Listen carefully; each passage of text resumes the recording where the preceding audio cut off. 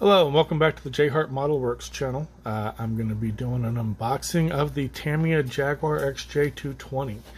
This is not a new kit, but it is new to me. I got this one for Christmas, and this is a big box. This is an A3 size cutting mat. This box takes up almost the entire thing. So as we see on the front, typical beautiful Tamiya box art. Got some pictures, a bunch of Japanese that I don't speak, some side, front, and rear profile in red. So we're going to go ahead and open the box and take a look.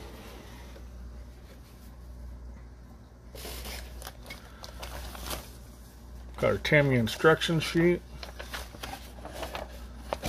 And it's the typical fold-out style. Got a page with all of our Tamiya paint call-outs.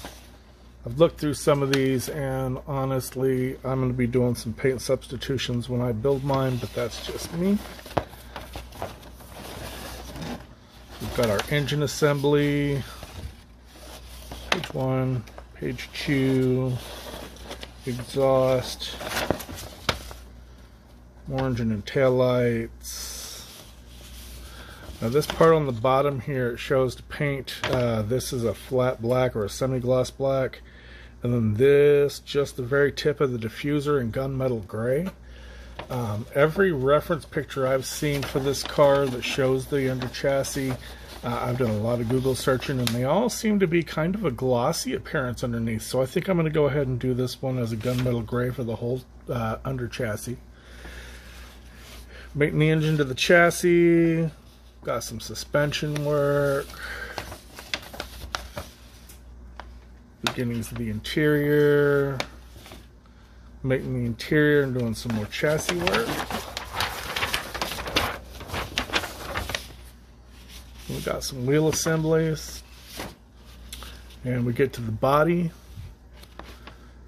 Looks like you can do this with the, so you're supposed to be able to do this kit to lift and lower the headlight covers. We'll see how that works out. It'll probably work out fine. Tamiya is typically pretty good with this stuff. It also looks like you can assemble most of the body prior to mounting it to the chassis. So I will probably mount a lot of this just so I can paint it in one piece and get a good even paint. I don't know, I might do this, these vents here. I might leave them separate. I might glue them in. I'm definitely going to add the sides on before I paint it. And the spoiler will be done separately just so I can make sure I get real good on this area underneath. Don't want any bad spots. And the call out for decals. And set that aside. We've got some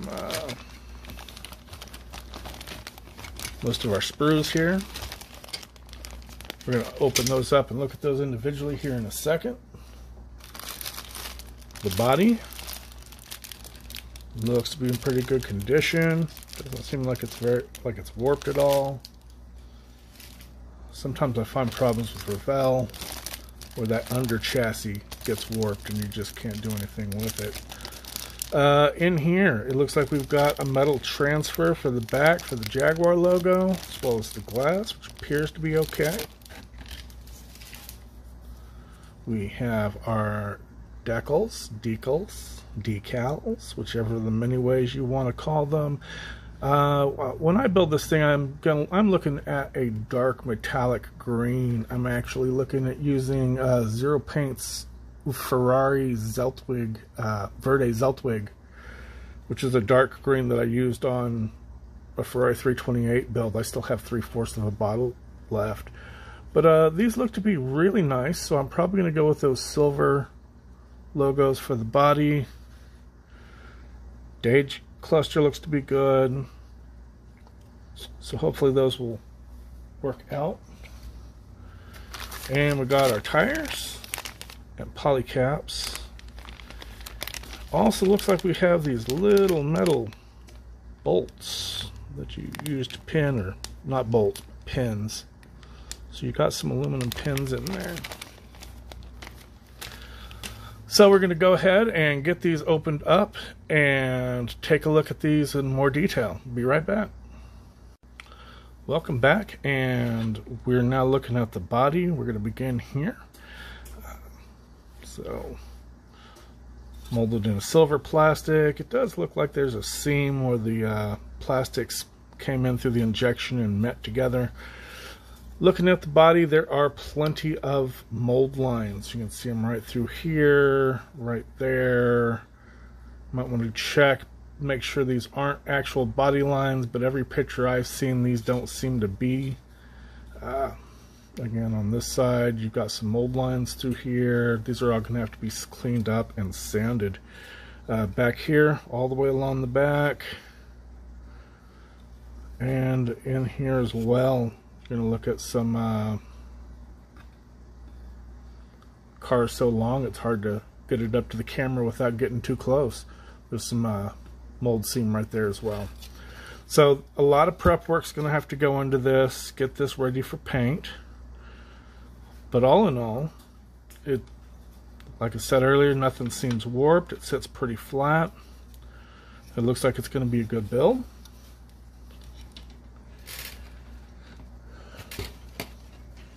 Next, we're going to look at the glass, and this is kind of a letdown. My rear glass broke off, probably in shipping. Looking in here, and I don't know if we're going to get to see this or not, but right there on this edge, there's some, looks like scratches, but when I feel on the plastic is perfectly smooth, so that may not be scratched at all. That could be stress fractures inside the plastic from the molding. You've got it all through the left-hand side window as well. Let's see if we can get this in.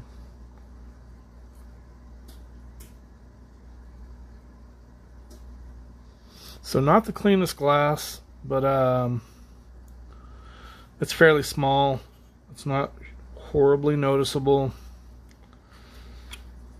Typically Tamiya is better than that. It looks like there's a little bit here as well.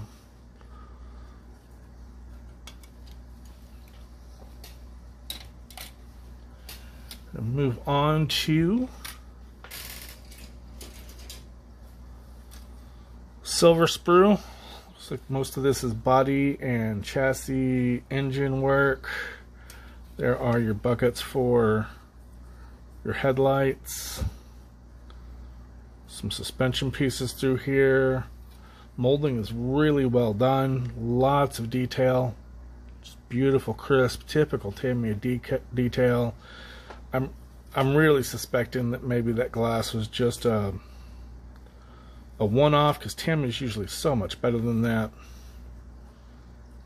Lots of detail on the belt section, engine covers.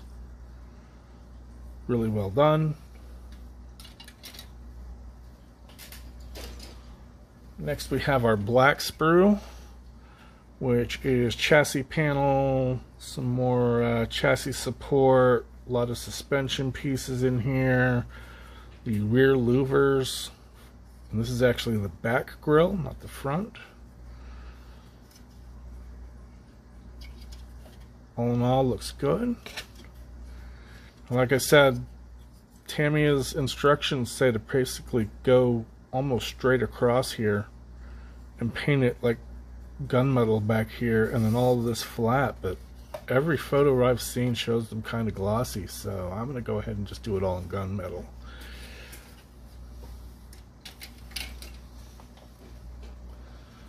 And our final sprue is kind of a light gray.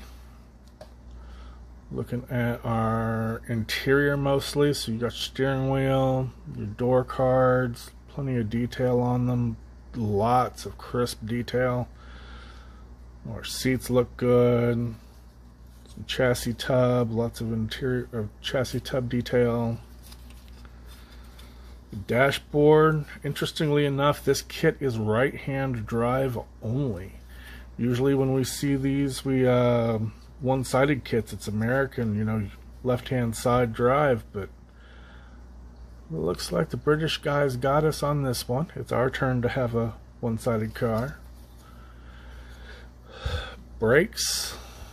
Got your calipers, nicely detailed calipers, so I won't have to be doing any aftermarket on this.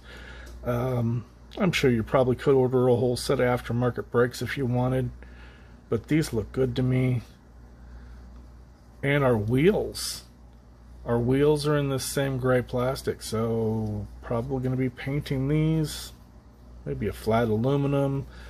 Box art shows to be kind of an aluminum, maybe a gloss or a black. It doesn't show them to be a chrome, so do some reference on those. Interestingly enough, there are no sprues for chrome in this kit. I think this may be my first kit to not have chrome sprues.